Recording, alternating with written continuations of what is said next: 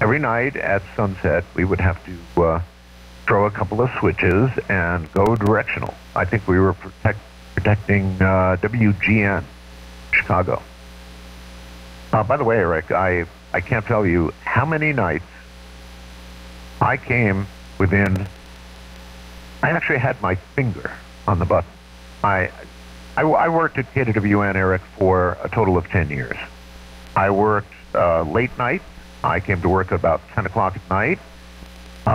I would go on the air at 1 o'clock in the morning, and I'd frequently be on the air until 6 o'clock in the morning doing talk radio. And again, in the beginning, it was absolutely political.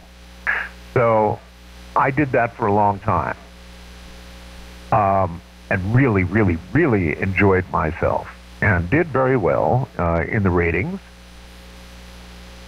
But just for the hams out there, I thought I'd tell you, Eric, there were about 10 or 15 times that I actually went over to the console, put my finger on the switch that would turn us non-directional.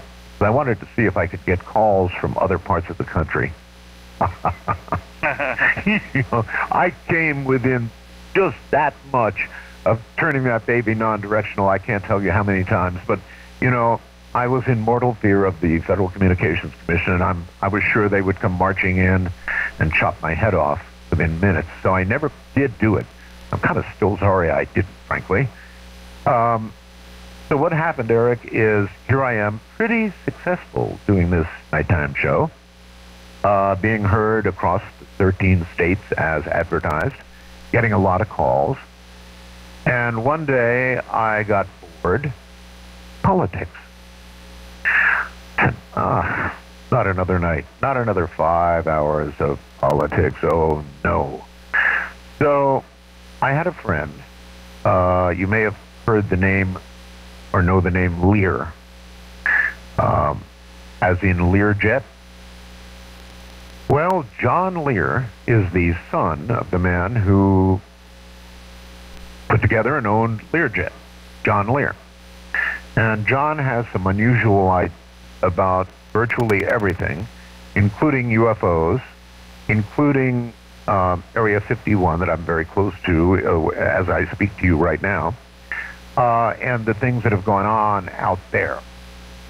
So I thought, you know, I wonder what will happen. Now bear in mind, the owners of KWN were conservatives. They ran that as a conservative radio station. Anything else was heresy. So